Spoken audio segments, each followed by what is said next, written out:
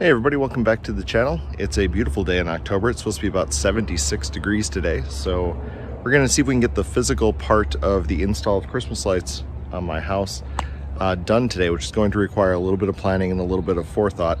So I'm going to walk you through my process on this one.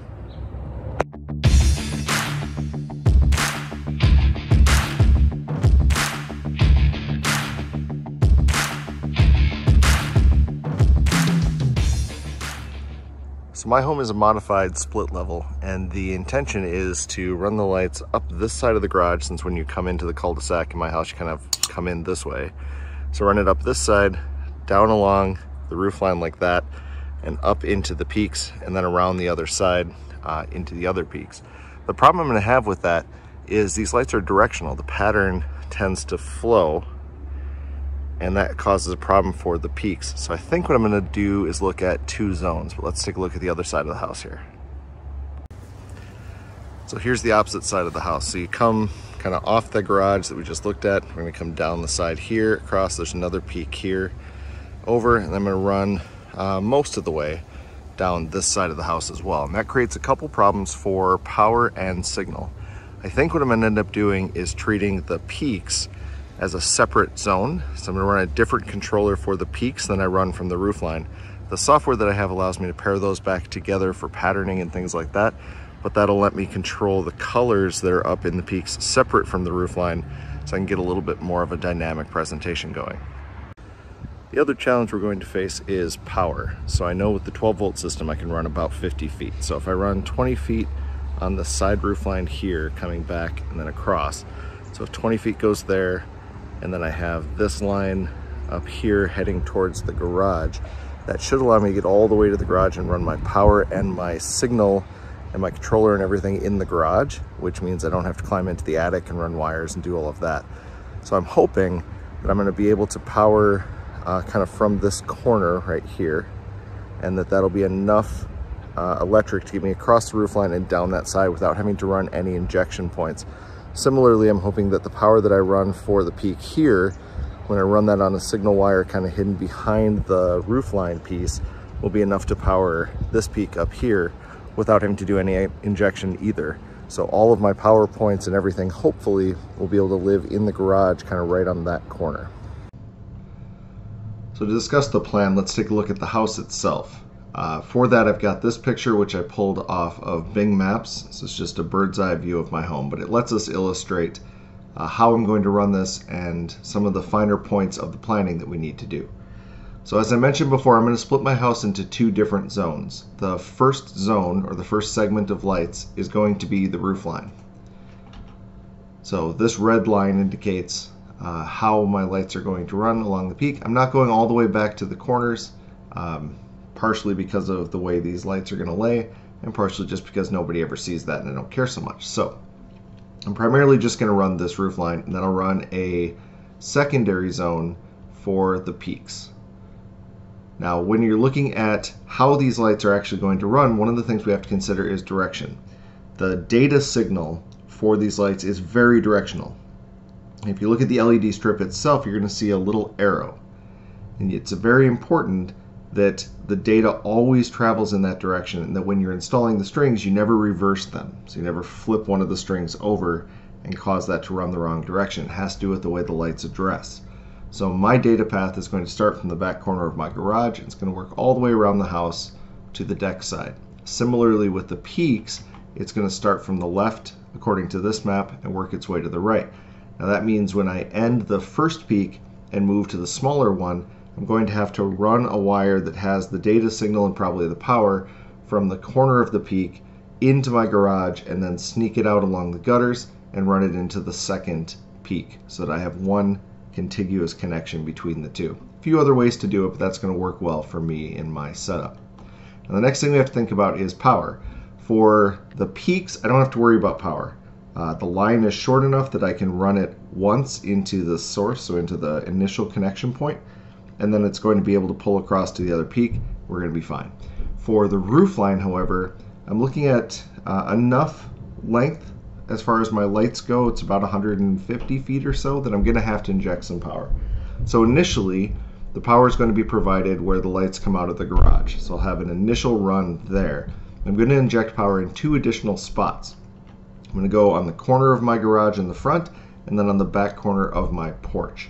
Now, in order for this to work, I have to make sure that I have an end to my lights in the corner of my porch. So from an install, I'm going to start at the corner of my porch and work backwards. So I'm going to be installing the lights against the directional arrow, working my way backwards around the garage, and then ending wherever the string ends along the side of the garage. That gives me a little bit of flexibility.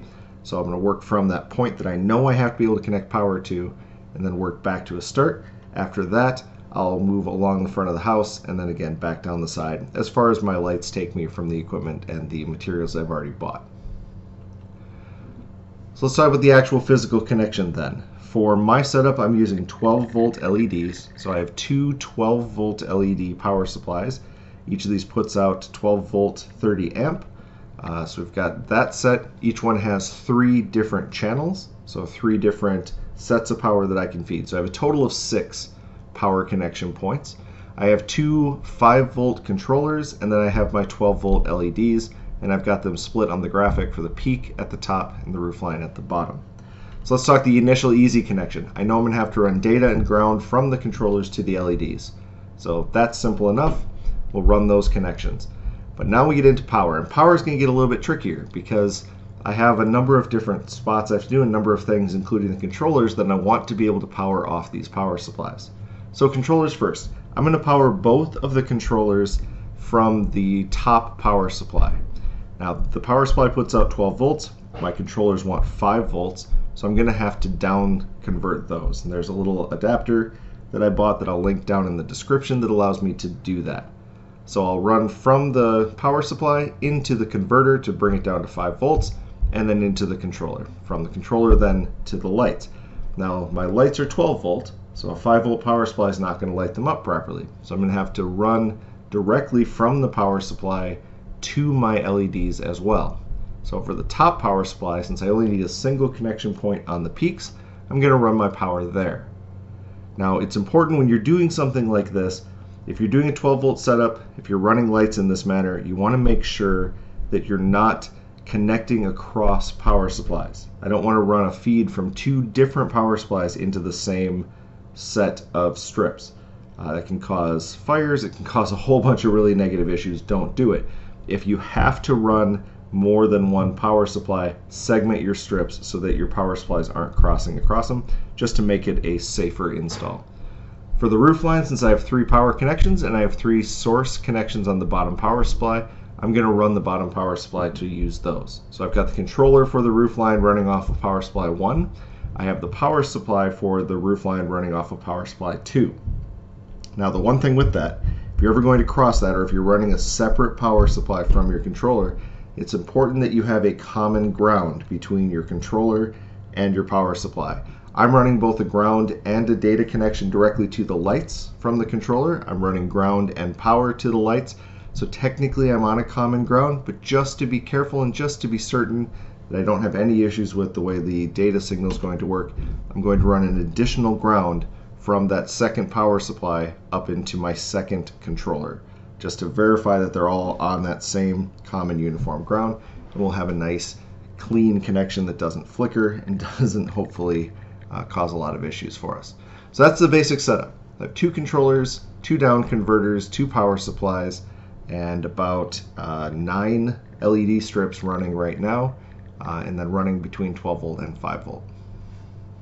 So we've got our plan pretty firmly in place, and the install is started. That's what all of this stuff back here is. Obviously that's not how it's going to look when this is done. That's purely just so I can connect it, verify it's working. I'll have it finalized and probably connected to a board and wired. We'll show that in the next video, but just as I can kind of see it as I go, I've got it all connected somewhat temporarily here with a circuit board hanging down in space and all of those kinds of fun things. So my install is truly in flight. I'm going to do a separate video about the specifics of that install and some of the lessons that I've learned. So we're going to end this one right here, but this being the end of a DIY dad video, I of course owe you a dad joke. And I got this one from my 7-year-old son, who apparently has been sharing dad jokes that are Halloween related, and since Halloween's in 2 days, we'll go that route. So Why do ghosts hate dance parties? Because they have nobody to dance with. All right, remember, with any DIY project, the most important step is just to do it. No one's going to see the flaws unless you point them out to them. Please have a great day and safe holiday. See you in the next video. Bye.